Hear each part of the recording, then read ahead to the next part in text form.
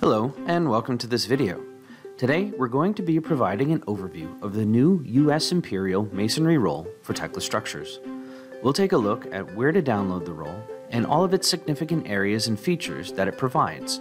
So with that, let's begin. The US Imperial Masonry Roll is a separate download from the installation of Tekla structures or the US environment. The roll can be found and downloaded from the Tekla warehouse. Simply search for Masonry Roll and select the Packages page and download the latest version applicable to your version of Tekla structures. Also, if you do not have the CMU tools already installed, ensure that you do so now, as the Masonry Roll requires resources that are installed with the CMU tools. To install the roll, run the T-step installer you've downloaded from the warehouse. With Tekla structures closed, execute the installer and follow the install wizard to complete. If you have Tekla open, you can install the T-step via the extension manager found in the Applications and Components menu.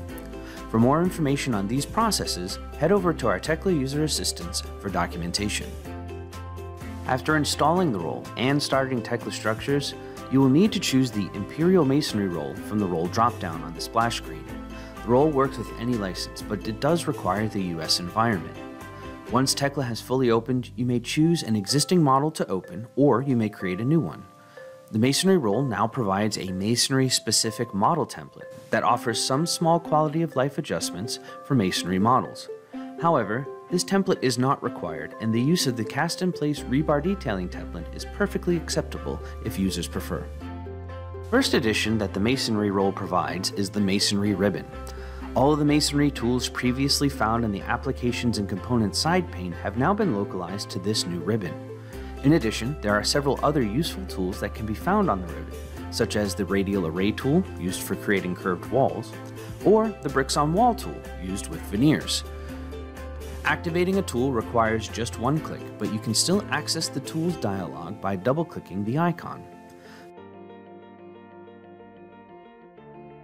The ribbon also provides shortcuts to the Shape Catalog, the US Getting Started Guide, as well as the new Masonry-specific macros we'll highlight further in this video.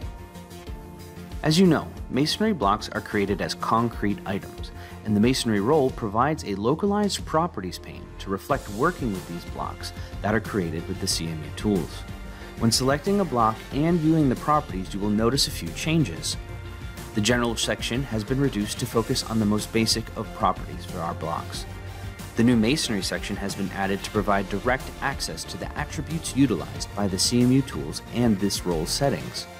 Users now have direct access to block type, finish face, and decorative color. Most importantly, users can also access and update design name and design group mark fields, as well as adjust block tagging for rebar, cut blocks, and grout.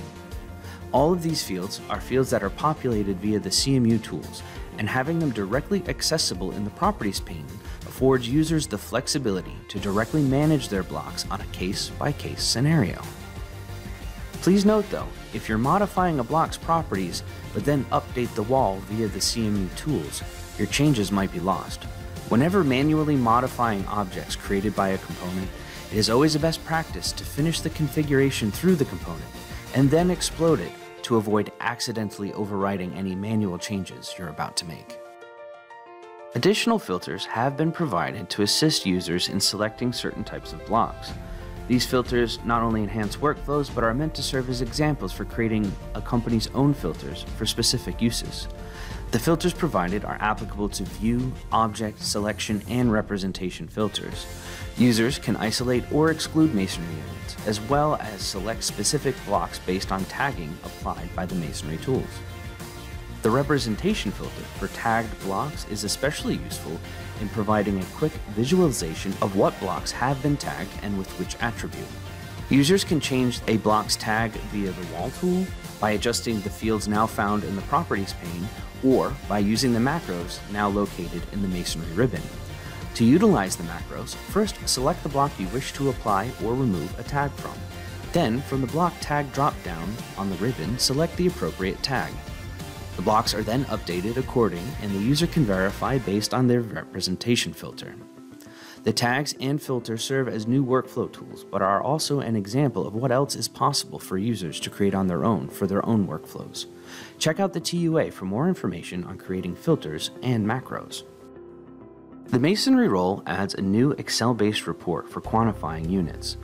It can be found in the Reports dialog and is named 370 Masonry Block Quantities.xls. The report aggregates any block that uses the assembly prefix of CMU or MB and reports upon it.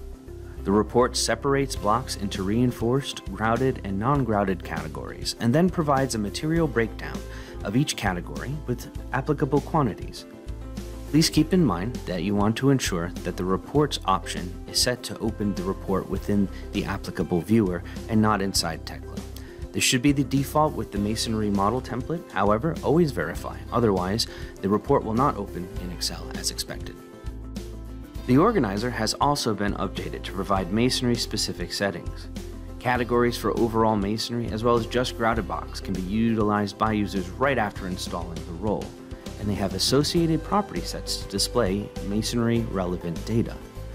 In addition to these basic settings, the role also includes property categories for additional workflow capabilities. For the unfamiliar, property categories allow users to drag items from the object browser into a property category.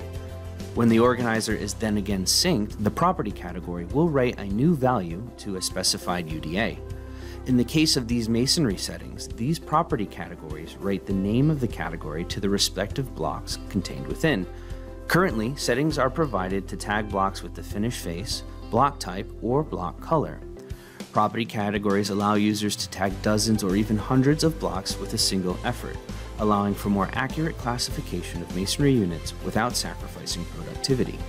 As always, these settings are aimed to improve the Masonry workflows as well as serve as examples for users creating their own settings. For more information on creating organizer settings, head over to the Tekla User Assistance webpage. The U.S. Imperial Masonry role also provides additional basic general arrangement drawing settings. The settings provide templates for both B and D size drawings, and options are available for layouts with and without reinforcement. Simply load the settings, apply, and then create. All Masonry drawing settings provide a block table for the bill of material on that drawing, meaning that any block shown in any view on that specific drawing will be accounted for in the table. For drawings with rebar, tables are also provided for bar schedules and bending images. Users can utilize the drawing settings as is or use them to develop their own company-specific settings. These drawing templates are generic and are aimed to be used for both plan and elevation views of masonry structures. The Masonry role provides a lot of new features and workflow enhancements for Masonry models, but before we conclude this video, there are a few final points we should cover.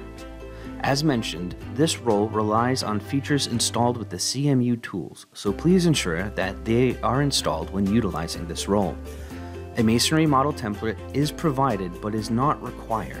The cast-in-place rebar detailing template is also applicable for Masonry models.